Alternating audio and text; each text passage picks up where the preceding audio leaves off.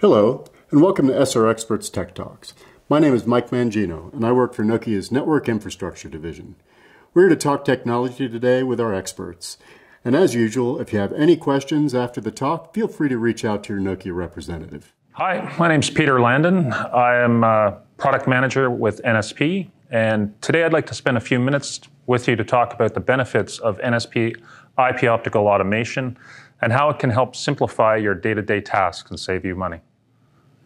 The evolution and integration of IP and optical transport infrastructure is a critical success factor because this is an area that continues to be dominated by operational silos.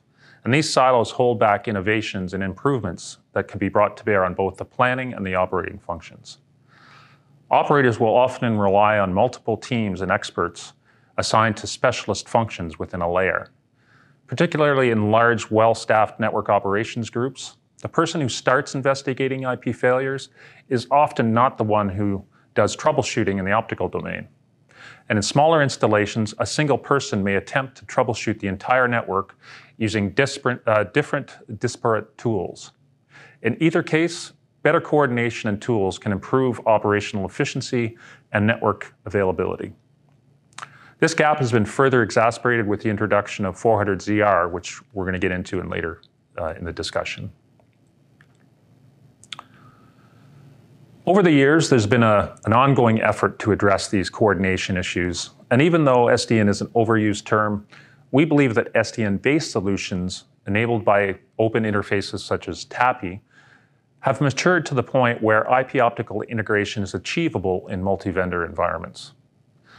This new multi-layer coordination capability allows the introduction of a new mode of operation that unlocks various cost synergies, such as multi-layer protection and restoration, and improved visibility and control of the IP optical network, even in multi-vendor environments. These benefits contribute to service quality, velocity, and efficiency, really all of the advantages that are very difficult to realize with disjoint IP optical domains. Now I'd like to take a few minutes to talk about 400ZR and how our management solution is a little different than others out there. I like to describe the management requirements as a gradient, depending on the span and the type of transceiver that you're using. This can range from the simplest gray optic or unamplified 400ZR link through DWDM point-to-point connections, all the way to a fully featured mix of transponders and ZR plugs. Let's start with the gray optic for short reaches, for example, to a transponder. There's not much to it. It's on or off. There are no power levels. You've either got a link or you don't. This is built into your current management system, and everyone has that. And even as you move into plugs with variable power, like a ZR and an unamplified application, this is still pretty simple. And you might even use a CLI, depending on the number of links. But when you start to get into DWDM applications, even with a simple FOTM, you're going to need maybe a channel plan. You still need an easy way to validate that the link is operational, ideally through a dashboard. And finally, depending on the channel count and placement of the channels, you might need a power ramp function to avoid affecting existing channels when new ones are added. This is where having automation capabilities can be very useful, providing a foolproof, consistent method for managing the lifecycle of your ZR links. So as we go beyond the single span, let's look at multiple spans. Here, in addition to the automation we just discussed, you're going to require optical channel monitoring and active power management to avoid crosstalk penalties. Contributions at the OIF have shown that you want to keep adjacent channels to within 1 dB of each other. Using the NSP, you can reliably handle large channel count deployments. And as we move to even longer reaches that include Raman pumps, the need for dynamic gain equalization, or DGE, is required, adding further complexity to the management story. Finally, when ZR links are deployed as part of a lowest TCO architecture that includes DCOs, transponders, and ROADMs, perhaps as a part of a brownfield network, you want to have the native optical controller handle the complex functions such as power management, PCE. This is another area where NSP is uniquely positioned and differentiated from other vendors. NSP is an integrated solution that simplifies the workflows associated with provisioning services, seamlessly building on the specialized capabilities of the optical controller when it's needed.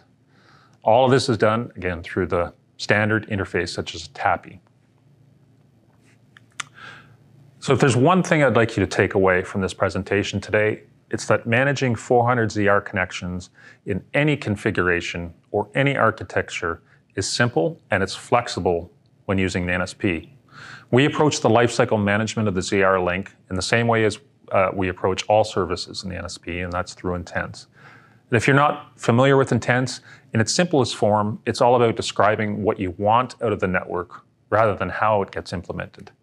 Whether you're dealing with a lower reach point-to-point or a linear connection that requires DGE, the NSP can manage these with a common workflow and a single pane of glass in a model-driven fashion. And when an optical controller is in the mix for hybrid deployments, including transponders, the NSP integrates that end-to-end link management, avoiding alien wavelengths. So I want to briefly introduce a new optical line product that's coming this year called the PSICL, which is a compact line system that's model-driven and optimized for 400ZR links.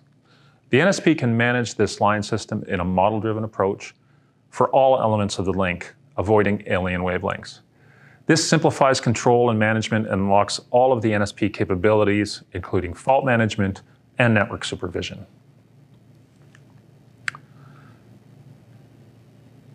So how is 400ZR going to work with open line systems?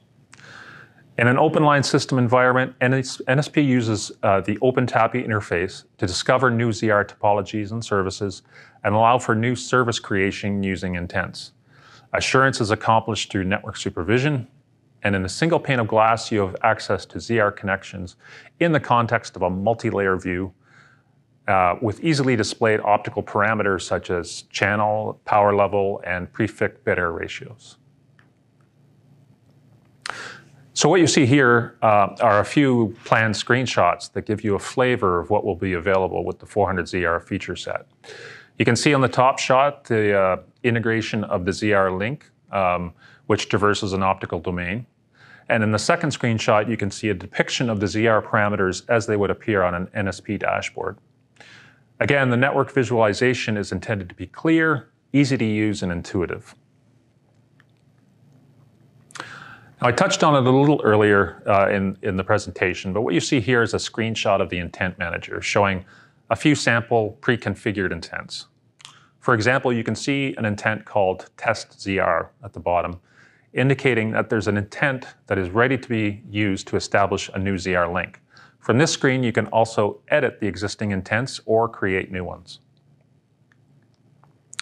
Diving a little deeper into the intent manager, these screenshots are showing you how the intent is edited to create default values for the ZR parameters. You'll notice that the intent itself is based on a Yang model of the link, and that the editing form is actually auto-generated from that model. Once the intent has been modified, the network is synchronized, ensuring that you have a single source of truth related to that ZR link configuration in the NSP database. Last screenshot here, just to show you that in addition to the rich network map visualizations available in the Network Supervision app, you also have a full inventory available in the equipment tree. Here you'll find all the information you need on the plugs, including manufacturer details, part numbers, serial numbers, and all equipment details. Lastly, I'd like to quickly touch on the work that has been done in the past year regarding interoperability with third-party optical controllers. Late last year, we participated in the OIF's multi-vendor transport SDN interop event that occurred in Telefonica labs in Spain. As part of that interop, we were in the lab with Sienna, ADVA, and Infinera, and demonstrated interoperability around the TAPI interface. As mentioned earlier, Nokia is a leading contributor to the ONF TAPI standard, and we're committed to broadening the functional content and the real-life deployments using that standard. Well, I hope that's all. I hope you found this to be useful, and please don't hesitate to reach out if you have any questions. Thanks.